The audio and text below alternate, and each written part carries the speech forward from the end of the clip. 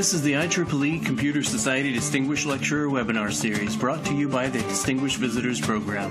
The Distinguished Visitors Program delivers tools for individuals at all stages of their professional careers through visits to chapters, offering opportunities for individual interactions, and to the membership through webinars by respected professionals. We have distinguished visitors around the world who cover machine learning, cybersecurity, robotics, big data, cloud computing, blockchain, and cryptography, among others. Chapters can request a distinguished visitor on computer.org/distinguished-visitors. The Distinguished Visitors Program is able to pay up to $1,000 for a visit to a chapter, but by working with other nearby chapters to develop a tour, that amount can be increased. So when your chapter is planning its next event, think of the Distinguished Visitors Program.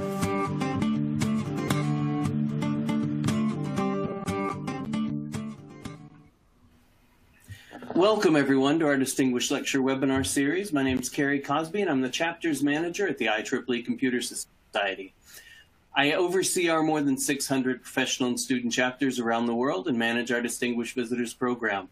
I'd like to take care of some housekeeping tasks. You can ask your questions in the Q&A panel. Dr. Mead and Dr. Shoemaker will answer as many questions as they can following the presentation.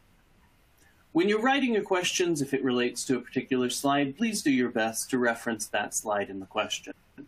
The webinar is being recorded, and the recording and the slides will be made available after the webinar.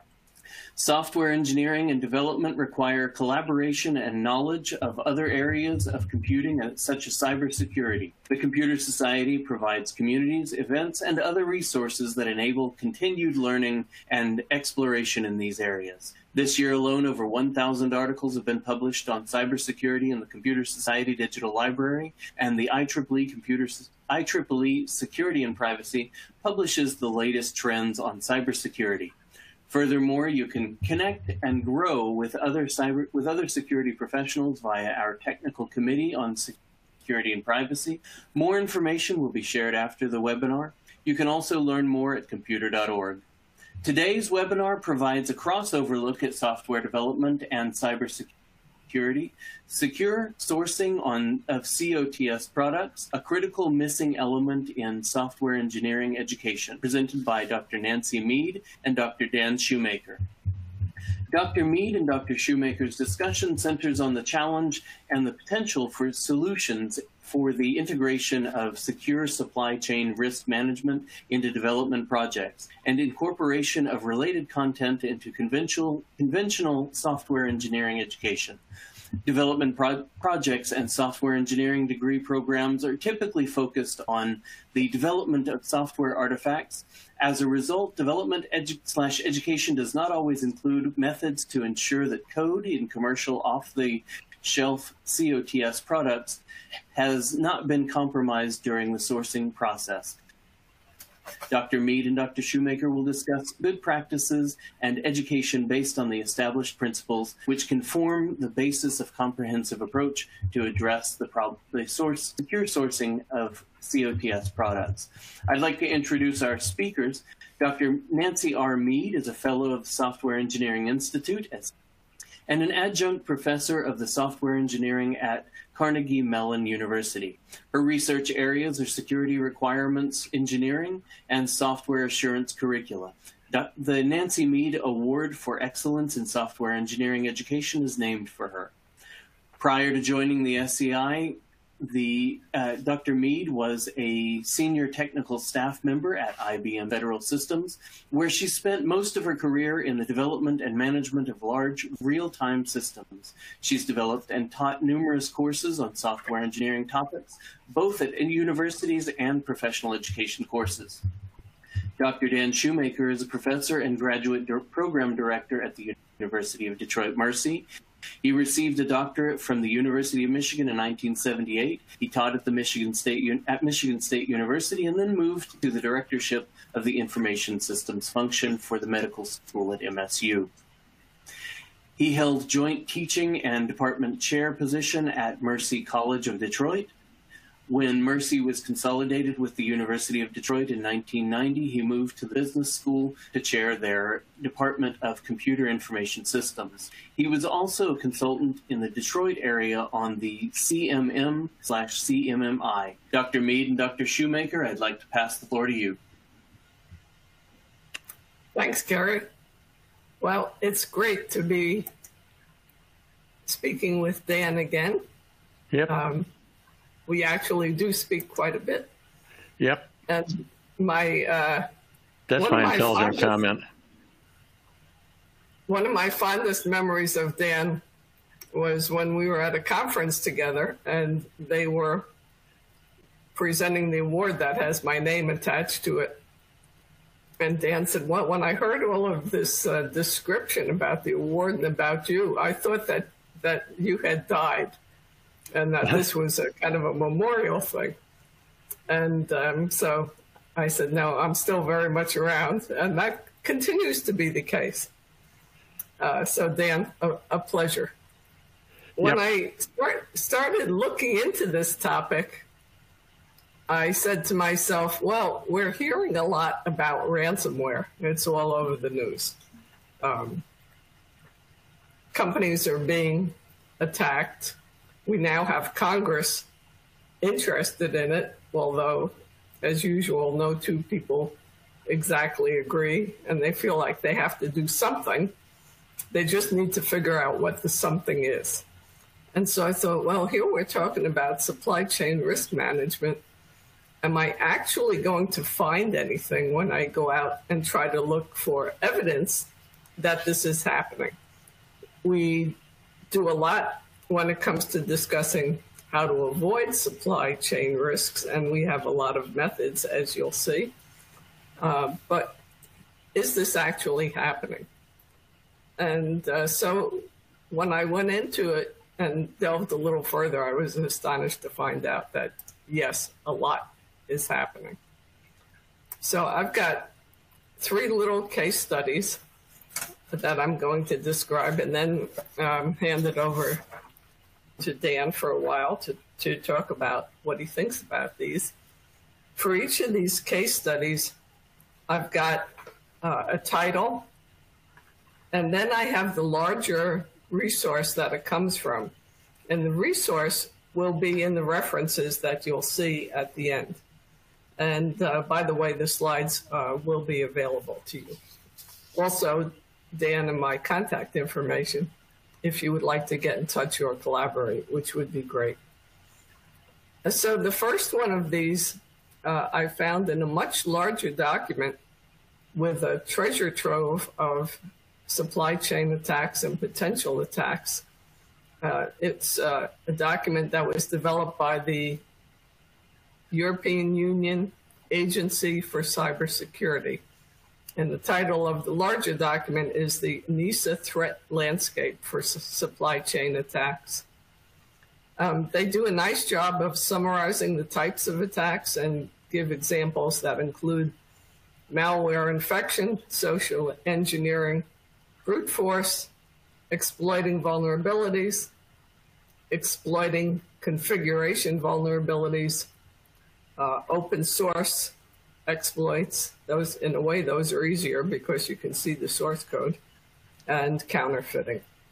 And so they categorize these and discuss how those attacks might take place and then how they might be avoided. So the first one of these attacks is described in the integrated development environment provided by Apple called Xcode. It's used for developing OS and iOS applications, so it could be pretty common. And what the analysts found was that there was a malicious project that could be used to infect developers with a backdoor. Of course, a backdoor allows an attacker to get in later on, maybe retrieve data, maybe modify code, maybe modify data or otherwise do damage. And so when the project build is launched, they could actually run a script that would do whatever they chose. It's not known whether this was ever actually executed before it was discovered by the security experts. So there are two ways that attacks can be discovered, or potential attacks. One is by experts, and the other is when it actually happens. So in that regard, ransomware in some ways is a good example because we see when it actually happens. But you could find the potential of it by actually looking at software or environments. The second case study, this was an interesting one too, was one that I came across by way of the Wall Street Journal. So they have a little newsletter that talks about cybersecurity that comes out almost on a daily basis. And that gave me one reference, and from there I went to a couple of other references. It's almost like any research project where you start off with one thing and then you go on to something else, and it really leads you down a path that's very interesting. So this little article, which was actually in Insider Pro, is called "Forget the Users, the Threat Starts in the Software Supply Chain." The first example is one that we've all heard of, and that's SolarWinds. So in this kind of an attack, the actors infiltrate an actual application, change the source code, hide malware, and then downstream, when users actually get the software, they find that the malware has been distributed and is starting to cause damage. So in this case, the original victim, which would be somebody in the development process, is not the target. The target is the end user. And if you know enough about the class of end users, you can focus these pretty well. And SolarWinds, the company, which was used as a subcontractor by a number of organizations, was pushing this out without realizing it. And so that's a really public one, although maybe not, from my point of view, not necessarily the most interesting example. And that one has actually occurred. The third one that I thought was really intriguing was self-reported. And it was an analyst who had done, with help from a colleague, an ethical hack. And by an ethical hack, I mean that he either had permission from the companies to attempt to hack their code or their applications, or the company was offering what's called a bug bounty, and that is a sum of money for finding defects. So in both cases, he was not doing anything illegal, and of course cautions anybody else who might be thinking of this not to do it illegally, because then you're into the criminal realm. But what he did was okay, even though the companies didn't know exactly how he was going about it.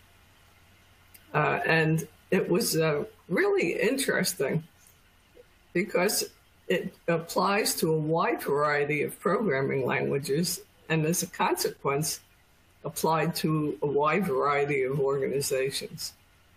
He ended up being able to hack into 35 organizations, including Apple, Microsoft, Shopify, which is a large Canadian online retailer, PayPal. Now that was really scary to me because I use PayPal a lot. And the idea of PayPal being hacked into, when we think that's safer than using a credit card, that was that was pretty scary. And then others like Netflix, Yelp, and Uber. The way he did this was by looking at dependencies for projects and installers that come with them. And after some analysis, he found that internal package names are exposed during the build process. So by looking at the build process, he could understand what internal packages were being used by the organization. He also found some in what was supposed to be an area for private use.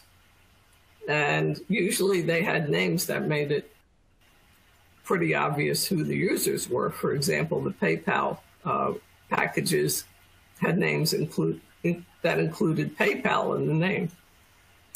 And so he said to himself, well, what if I created a package to my own liking and put it in a public area rather than a private area?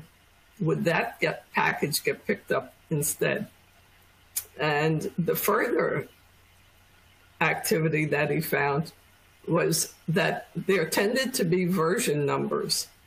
So if he put a package with the same name in a public area with a higher version number, the search engine that was being used would think it was more recent and it would pick that one up instead.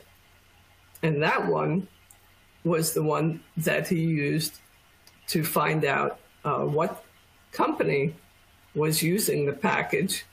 And if he had been a malicious intruder, he could have done a lot more damage.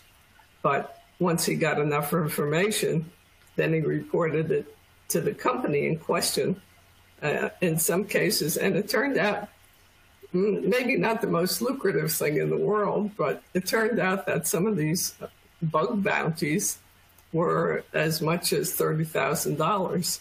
So if you find enough of them, this could be profit-making, but I suspect that this person just kind of does it as a interesting intellectual challenge on the side. So those are 3 examples of what's going on. I thought this particular one was really clever, although it takes somebody with very good analytical skills and a lot of knowledge to be able to pull it off. What we don't know is how many other things like that are lurking out there. So with those 3 as examples, and once again, all 3 of them have references that you'll see at the end, let me hand it over to Dan to comment on whether he thinks these are a real problem or maybe nothing to worry about, and what his take on it is. So Dan, over to you. Well, I mean, you need to worry about it. The SolarWinds hack could have been the most egregious national security breach in the history of the country, given that the application that was compromised more or less is a network monitor for every system in the federal government. And so the folks that compromised that particular application basically got access to anything we're doing right now. And so, yeah, I'd say that's a fairly serious problem. Everything you've talked about, and it's really fascinating examples, are basically examples of that kind of genre of cybersecurity attack.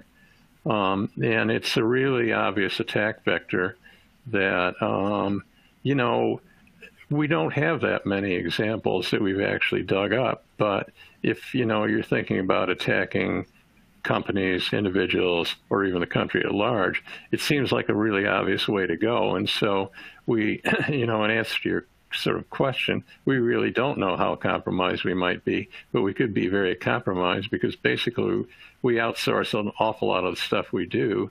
And once we do that, once it goes offshore, we lose track of where it went.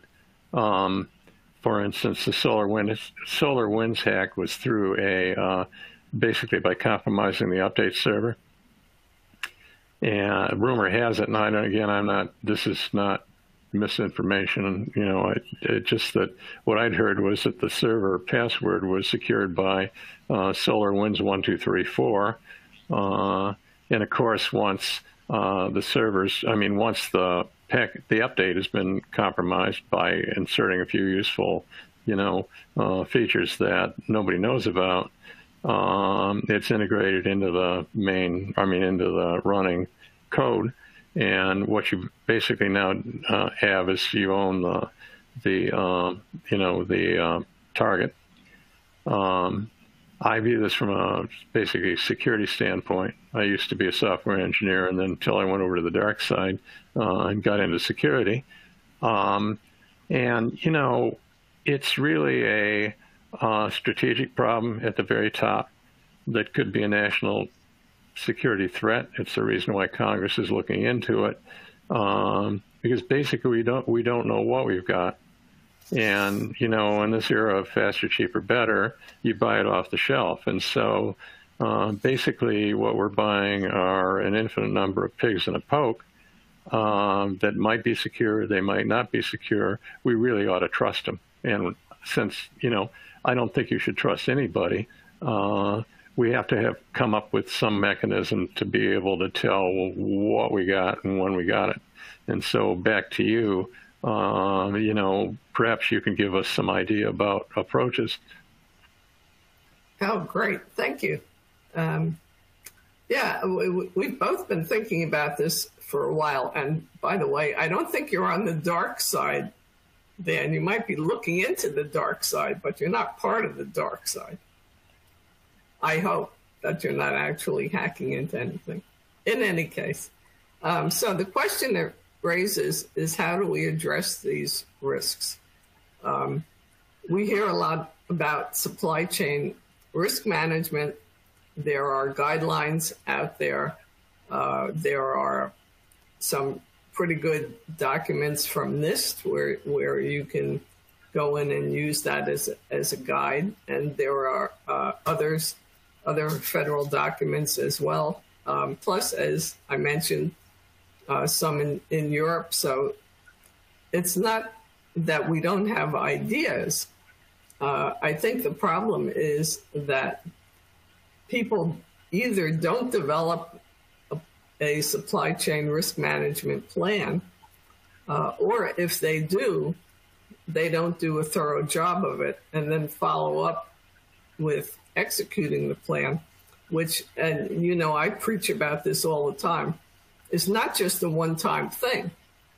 It's something that you have to visit during every step of an activity. We know about risk management. We have risk management techniques. But if you only focus on one aspect of risk, you will not see all the problems.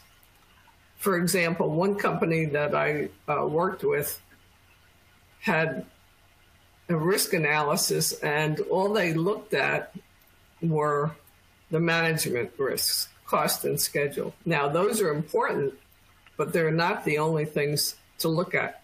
They weren't looking at their cybersecurity risk at all. And ditto, when people buy COTS products, they may not be looking at all of the risk that goes along with those products, the way they're being developed, the companies that they're working with, what visibility they have into the processes that are being used. So the question for us, both as technologists and educators, is how do we improve that? On a corporate level, you can work with companies or organizations like your government to help them do a better job of managing this, documenting their practices, executing them, getting them reviewed, etc., putting them in contracts. Turning to the education side, we want to ask ourselves, how does it fit into software engineering education? Well, turns out, and we've both looked at education curricula for many years, turns out that the main topics appear. So these are not topics that are not being discussed at all, but they're not necessarily being discussed with this kind of supply chain risk in mind. Some of the work that you've done, which is really groundbreaking, teaching the material, and which others have started to follow up on, shows clearly that when students are made aware of supply chain risks, they do a much better job of identifying them. If they have a plan, a supply chain risk management plan, as part of their course project, for example, they do a much better job with it than if they're just told to think about risks in general. So where it fits in, I think, is in all four of the topics. As you know, with my interest in requirements, specification is certainly of interest to me. And we need to look at that across the board. So we've got requirements, we've got design specification, we've got specifications in a sense that appear in a contract with vendors and suppliers, and I know you're going to want to talk about that. Then, as we saw in some of these case studies, we've got problems that surface during integration.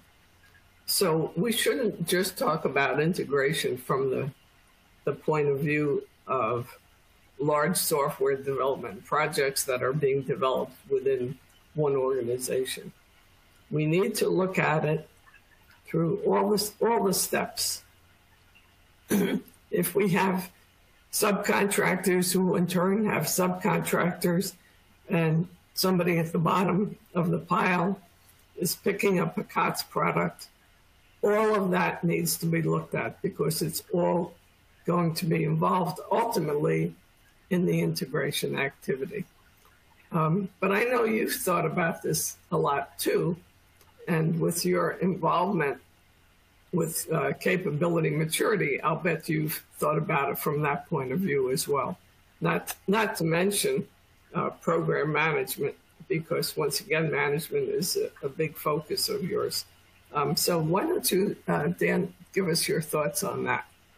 Well, I mean, the only thought you really ought to have in mind is with a COTS product is it's already developed. And so the traditional waterfall, kind of view is sort of kind of got to get truncated a bit because you're not doing any designing or coding. That was done 10 years ago in India or something like that. And so the question is basically how you create visibility into the product that you currently have, which may be 10 million lines of code, which may be a little bit difficult considering the fact that the code you got to find is maybe 10 or 11 lines. And so what you basically have to be able to do is find some way to kind of establish top-down visibility and essentially control any upward integration process that was used to create the product. That involves, at the bottom of the food chain, considerable reviews, testing, that sort of thing, to make sure that the modules that are moving up the integration ladder are been properly vetted and can be trusted.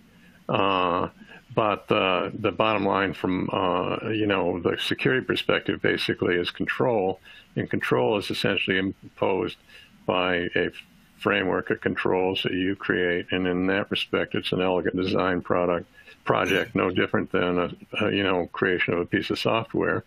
Those controls basically are aimed at ensuring that at any point in time in the process what the code looks like, and what the product essentially looks like in terms of its trustworthiness, and that essentially is a project management problem. The other side of things, the capability maturity part you were talking about, is that nobody out there, and I mean, you nailed it when you said that this isn't something that people think about much in the industry. But, the bottom line basically is we're not going to get to where we need to get to if we want to actually be secure in a, one giant leap. And so it gets back to your friend Watts Humphrey and all the folks at SEI at the beginning there who talked about staged approaches to the implementation of secure supply chain oversight. And, that basically means that you have to take it in little steps that build on each other. And that's the capability of maturity development, from not define to informally practice to manage to optimize. And, there's actually a framework for doing that, which is the CMMC. That's quite popular right now with at least with the DoD. And I'm sure that the folks at SEI sooner or later will come out with something like that too. But basically, supply chain practice is badly in need of a model for best practice. The two that currently exist, and there's one really excellent one that I highly recommend, is NIST IR 7622. Sorry. They have incorporated supply chain risk management in another NIST standard, which is NIST 800-161. But 7622 is 10 principles of best practice that, actually form a very useful basis for supply chain risk management. And I might add, that's sort of what we teach in the class that I teach. Back to you. Well, that brings up a good point, which I should have mentioned earlier when we started talking about education. Some of Dan's course materials are available for free download from the SEI website. And if you contact me, I can send you the link for that. We've also written a couple of papers. One short viewpoint paper appeared in IEEE Security and Privacy. And then we subsequently had two conference papers. One was a workshop paper at ICSI, and coming up in January, we'll have a full paper to be presented at the Hicks conference. Unfortunately, we won't get to go to Hawaii for it, but the conference is online, virtually, and most interesting to our audience, it's free. So go to the Hicks, HICSS website. Maybe the registration information is already out there.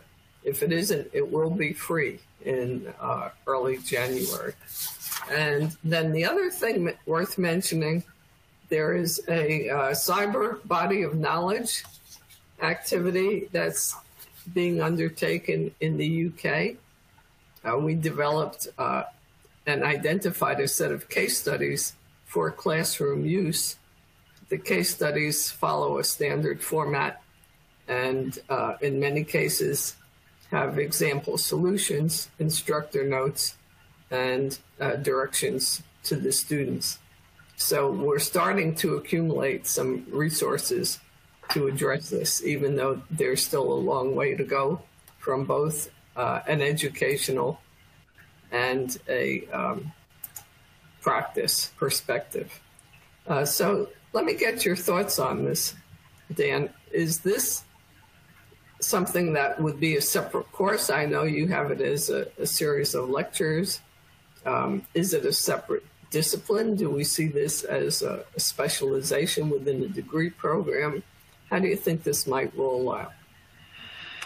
Well, I mean, it depends on the kind of what we call it SCRIM. So I'm using an acronym. Supply chain risk management represents in terms of a threat. It's no point in wasting a lot of time on something that's going to kind of come and go. But the general impression is as long as we outsource and develop up the supply chain, it's going to be an issue. And if that's an issue, it really ought to be addressed in education. We currently teach a course in it, which is a complete self-contained, kind of front to back your friend, the supply chain risk management process, based around what amounts to emerging best practice. This course was developed originally under a grant from the Institute for Defense Analysis, and I believe it's only taught by us and the people at the National Defense University, but I may be wrong since I have really not been plugged into that. And so at a minimum, it's a course. It really is part of the field of software engineering, because obviously you're talking about ways to make better software. But, it also has the same, more of the kind of, I don't know what the right word is, process orientation that you see that SEI pioneered than it is the actual nuts and bolts of making software. Because like I said, it's already made. And, given the fact that software is a commodity and it's really an industry now, it's not something where it was back when, we were younger, and, where it was a straight up development process. It seems to justify using some, teaching it some of the process aspects, best practice aspects. Whether it's a discipline or not is another question. I kind of, I'm now that I'm spending my time on the dark side, and I always view myself as sort of Darth Vader. There is sort of a need to individualize the adversary as a topic of conversation. I know back in the good old days we used to make it, and if it ran, we were overjoyed. But now that it's you've got a bad guy out there, and I mean, the bad guy has been an extremely successful person. $500 billion is the price of, or the cost of, exploitation in 2015. By 2020, we'd improved it all the way up to $2 trillion of loss as a result of this sort of, basically cyber type incidents. And the estimate is by Microsoft is it'll be up to by 2024, it'll be up to $6 trillion worth of loss, which, to put that in perspective for you, is the gross national product of England, France, and Germany that are essentially going out of our economy as a result of cyber security, our lack of interest in and knowledge of proper cybersecurity practice. The problem with the supply chain community is that there are always three participants in the process. You've got a customer who essentially gets the code. You've got a supplier who supplies the code, and you've got an integrator that integrates the code. And in every box in the supply chain, except for the bottom of the supply chain and the eventual customer, every practitioner in that box is all three of those things at once. And the body of knowledge that's involved in being a customer versus a supplier versus an integrator is different. And so it could be a discipline, because essentially that body of knowledge has got to be kind of communicated to somebody out there. I like to think students, but whoever, in a way that they can understand and kind of apply.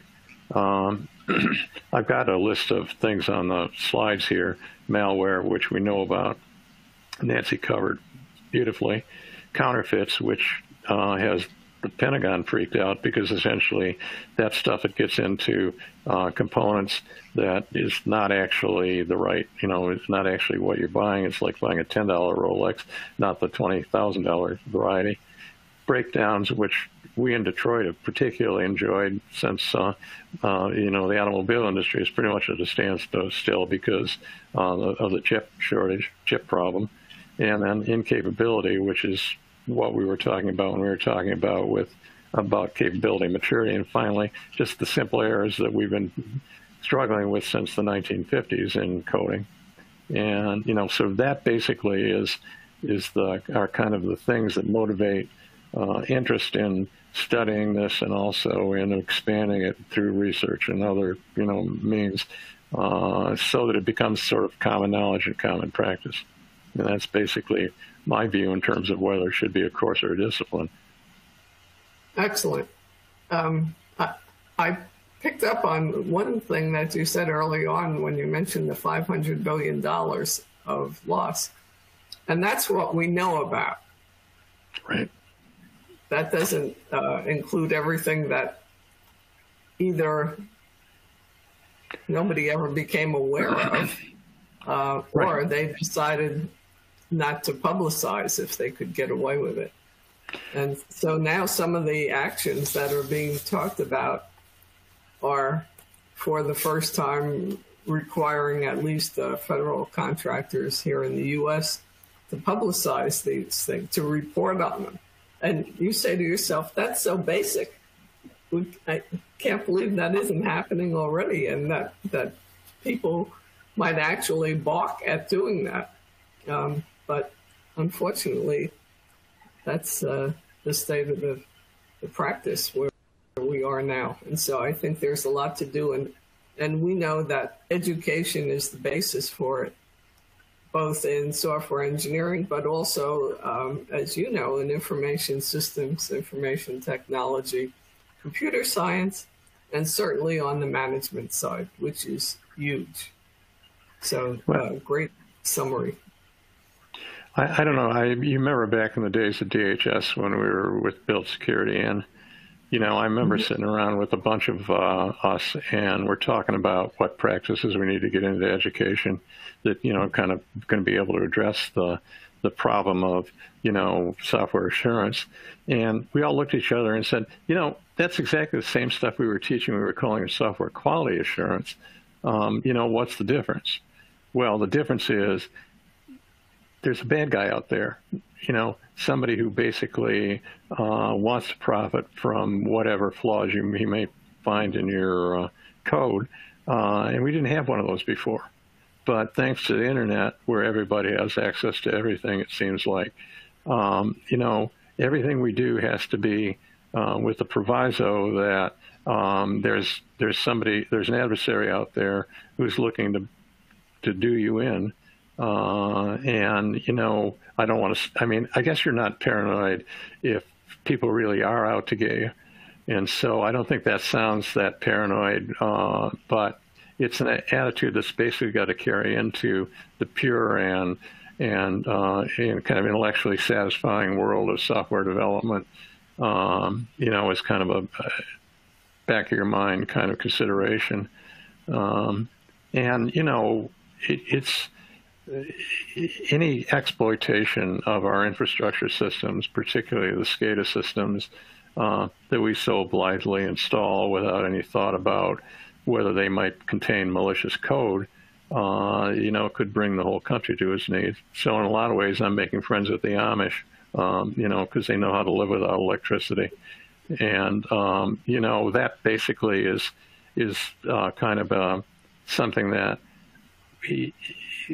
I don't want to sound like Chicken Little, but, something that people need to consider when they think about sort of teaching the process of creating, what do we call it, programming in the large, creating really kind of massive, major software systems. Excellent. Well, with that, let's wrap up. I mentioned that we have a few references. These are the references that went with the case studies that I mentioned early on in this talk. And then in addition, we have course materials and papers that we've written. I can provide links to those for anybody who might be interested. I always learn something when I work with Nancy, and this is really great stuff you got there. I can't wait to get at it. Well, and I learned a lot. I'm going to have to get out of this first. I learned a lot working with Dan, and I particularly like doing this joint conversation, because up until now, it's kind of been death by view graph from my point of view, and I'm the one who's killing people with my view graph. So this has been very refreshing for me too. Yep, it's been fun. So with that, I think we can open it up for questions. All right, there are quite a few questions that are out here already. If anybody wants to add any questions, feel free to do so. The first question we have, and I'm going to push this slide area, is can we avoid or limit security threats with a good UML modeling or with good modeling? Yes, particularly abuse cases. That's been quite a popular little subset of, at least my area has been trying to model up the adversary and adversarial actions. But what if is a really important thing to have in your kind of the back of your mind when you're looking at whatever strategies you're putting together. Like I said, abuse cases are a given. Not use cases, but abuse cases are quite popular with at least the folks I hang out with. I can barely spell UML. Sorry. As you know, my work in security requirements, that was one of the pieces that we looked at along with others. So I think the answer is yes, that's certainly a help. But once again, keep in mind that we're talking about an entire life cycle. So just doing it one time will never be sufficient. One of the things that... Sorry, go ahead. Well, no, I was going to follow on, but you probably got a bunch of questions, so you don't need me to talk about contracts and specification. But bottom line basically is the thing that controls this, at least if it's a purchased product, is the contract. And the only way you're going to be able to have any visibility about the product is through the specification. And so UML supports specification and, detailed specification. And, in a lot of ways, the lawyer is much more important than the software engineer when it comes to enforcing the security side of this. Yeah, true, but the software engineer has to be involved in writing it. Well, most lawyers know as much about software as some doctors. So, the software engineer is kind of important. All right, very good. The next question we have, I'll push that to the slide area, is please tell us how about the links to the conference. They didn't get that one. Can you repeat that and maybe also put it in the team chat if you can, and I'll send that out to everybody. Okay, let me see. It's the HICS conference, the Hawaii International Conference on Systems Science. I don't have the link.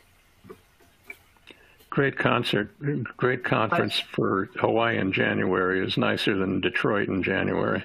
Yeah, unfortunately, it's only virtual. So if you go to Hawaii, you're on your own this time. And for a while, they weren't encouraging anybody to come either. Maybe I'll put some sand in the office here and turn up the temperature. In any case, if you so just it's do a HICSS. If you just do a search on HICS, Big conference webpage will come up, and then within that, you'll see this upcoming conference in 2022. Did you get that, Kerry? Okay. Yes, I've got that. Thank you. I'll send that directly to everybody. The next one, and I'll push this to the slide area, is referring back to when you were discussing the goals and the stimulus of people who are putting in malware.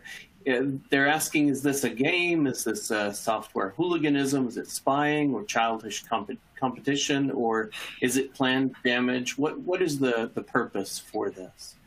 It's big business. I mean, if I can compromise every one of your systems, I own you. But it's gotten to be the suspicion, the reason why it's gotten to be, as far back as, and I believe it's OMB, but I keep getting all those initials mixed up, as far back as 2012, they had congressional hearings about it because it really is a national security threat. If you can get I was telling you before we came on, the thing that alerted Congress was Chinese malware started turning up or turned up in a U.S. weapon system. And it got there because it had been integrated in from an outsourced, offshore, source.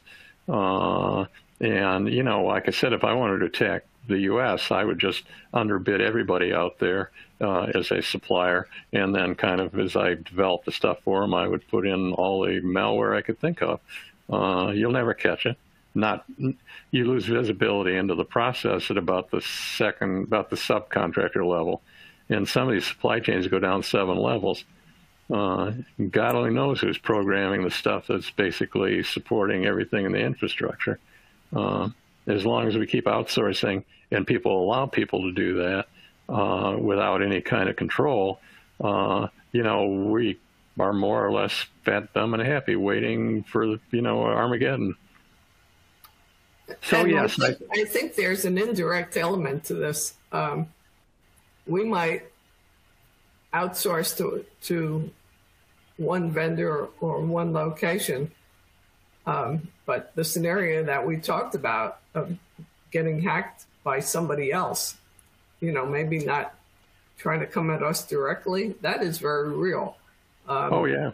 One of the articles I was reading this morning, maybe it was last night, talked about a defector from a rogue country who said that in this country they had a huge focus on cybersecurity, and they were identifying people who were potentially good at cybersecurity and hence good at hacking, and giving them all of the educational resources that they would need to either try to take out another country or to be part of a ransomware attack and thus get income into this rogue country.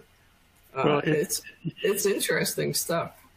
It's sort of an equal opportunity thing. You can get kids, script kiddies, all the way up to Cozy Bear. The Russian SVC is the one that supposedly hacked SolarWinds. And, that essentially is a state, what do you call it, organization? I don't know what you call their spy service, but, that's a state-sponsored attack. And, that essentially siphoned off whatever's going on out there, and nobody's exactly sure what's being, at least the last time I saw, which may have been like months ago, exactly what's being affected by the SolarWinds problem.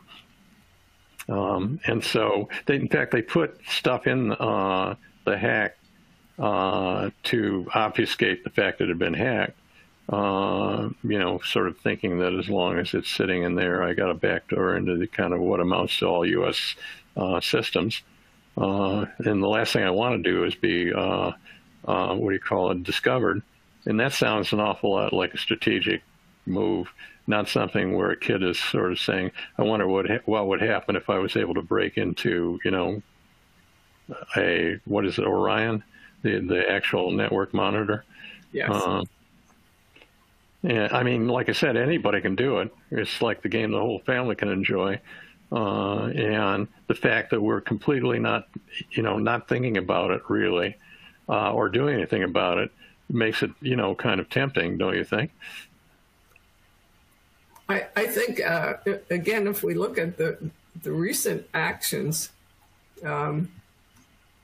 so Congress is asking for the first time to have these things reported on, and they're asking for companies to be able to respond to them. So they're going back to things that are so basic to us, like have a valid backup that you can plug in. They're not even addressing, in my view, prevention.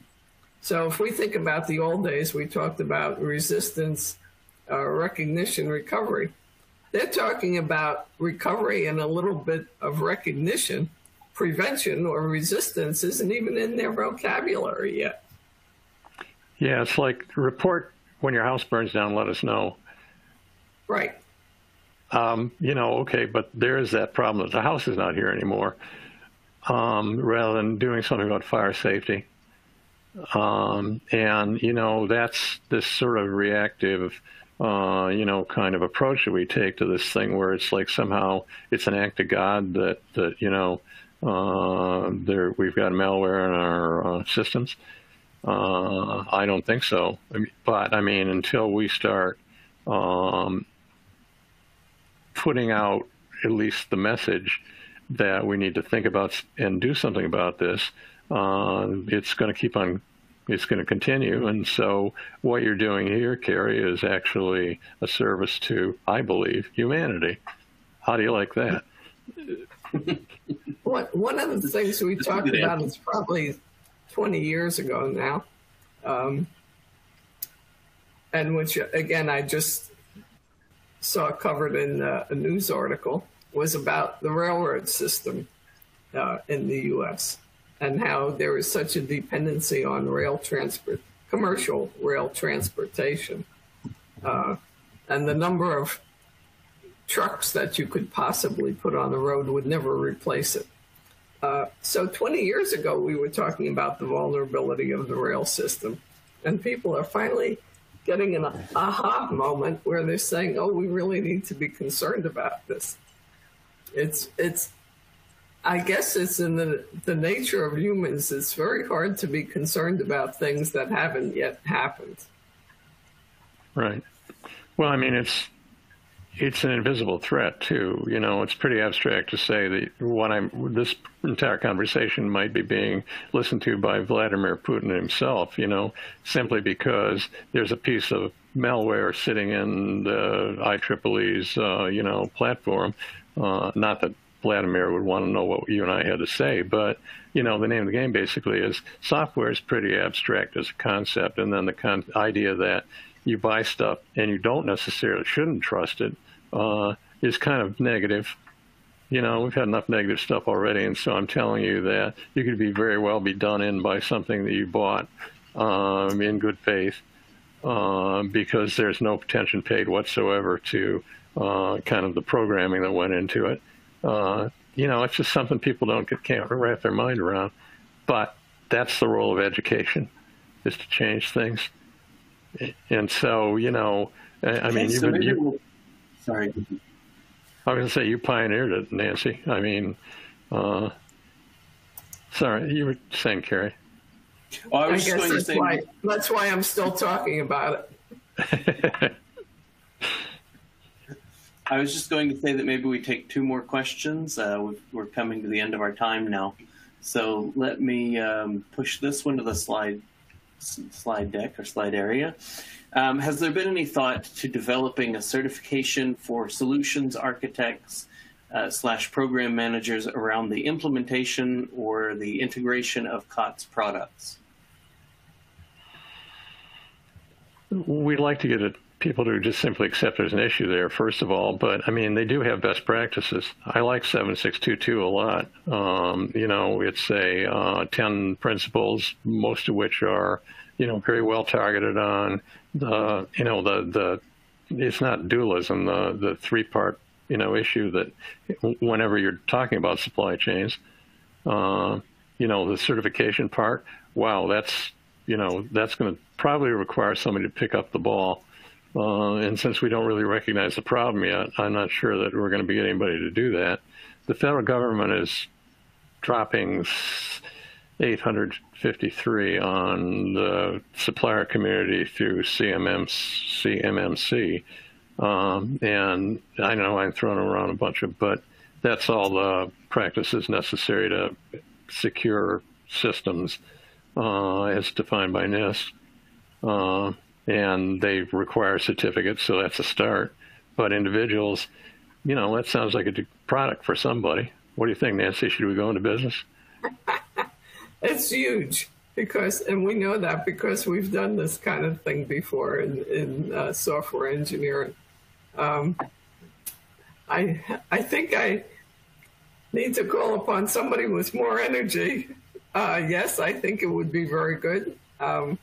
Probably we may already have some training organizations thinking about it, but on a larger scale, in terms of something like the IEEE Certified Software Development Professional, CSDP, that was many years of work, and it would take a similar amount of work for addressing this question. That being said, I would be happy to support such an initiative. Okay, and perhaps this will be our last one. How does code reuse play into this topic? And I'll push that to the slide area also. I'd say it's huge, because some of the examples that we're seeing, in fact, in a way, are code reuse. You develop a nice package of code, you put it out there. Somebody comes along and modifies it to make it a package that contains malware. Right. So I think that's a big concern. Integration is a lot more important now in some respects than, the waterfall. We know we integrate everything, and basically reuse is just is sort of an integration problem.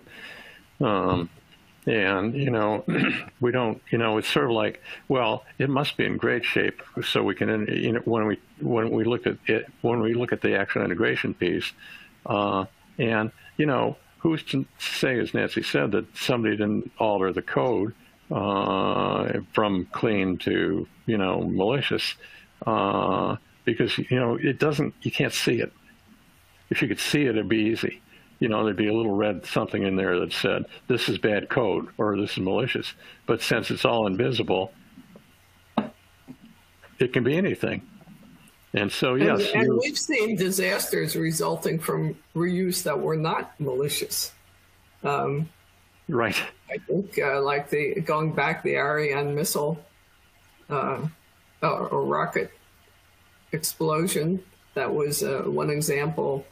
When the Patriot system was used in Israel, that was another example where you tried to tweak something and use it in a different way from that which had been intended. And guess what? It doesn't always work. And there were no malicious actors involved in those. People were acting in good faith. So when you add malicious actors, you really have a potentially huge problem. I'm in heavy industry out here. I mean, we've got, the big three and all the Detroit stuff. And I mean, we're looking at all that kind of lovely Pentagon and all that sort of, kind of leading edge system stuff. They've got systems that go back to the dawn of time that they're still using and integrating or reusing something basically by integrating it into one of those systems could take something that more or less has absolutely no defenses whatsoever, and introduce a predator that, would wipe the whole thing out. So, I mean, basically, it's almost not good practice to talk about reuse in an environment where you've got systems where you don't even know what systems you got, which sort of describes the big three in terms of their, IT structure, infrastructure. So, yes, reuse is an issue. Almost everything we've talked about is an issue. Okay, well, thank you guys very much. I'd like to take this moment to thank Dr. Mead and Dr. Shoemaker. I'd also like to thank all of you for attending. The upcoming webinars for October are The Future of Workforce by Dan Milojicic. That's now moved to October 28th from October 14th. That's going to be brought to you in partnership with the Corporate Liaison Program in the IEEE Santa Clara Valley section and the IEEE Computer Society chapter of Santa Clara Valley section. The next one after that, or before that actually, on the 27th, is going to be Why Technology Projects Fail. That'll be by Steve Andreoli. This event's going to be brought to you in partnership with IT in Practice Special Technical Community. And in our standards webinar series, the IEEE Learning Technology Standards Committee in Action. Register, and we'll be sending you a link to these and future events along with the recording and the slides of this webinar. So thank you very much, Dr. Mead and Dr. Shoemaker. It's been a pleasure. And Nancy, it's Yes, always a it pleasure has. working with you. Yes, very enjoyable. Thank you. Thank you.